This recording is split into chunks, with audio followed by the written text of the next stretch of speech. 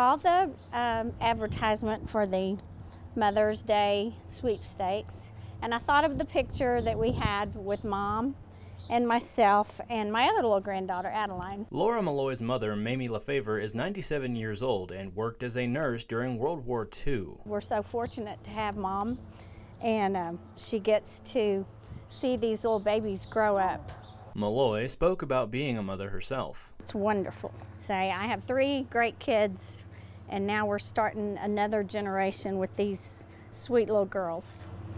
With Mother's Day so close at hand, Laura is keeping track of where all the various parts of her family have to be. I get to be with my little granddaughters. Mom will be here with my other older sister here in San Angelo, so we're gonna kind of all be in 3 different directions, but we'll all celebrate. Having such a large family, many of whom work and live in San Antonio, Laura is grateful for their ability to spend quality time together. I feel like these days it's just pretty special that we all still can connect and be together and enjoy being together.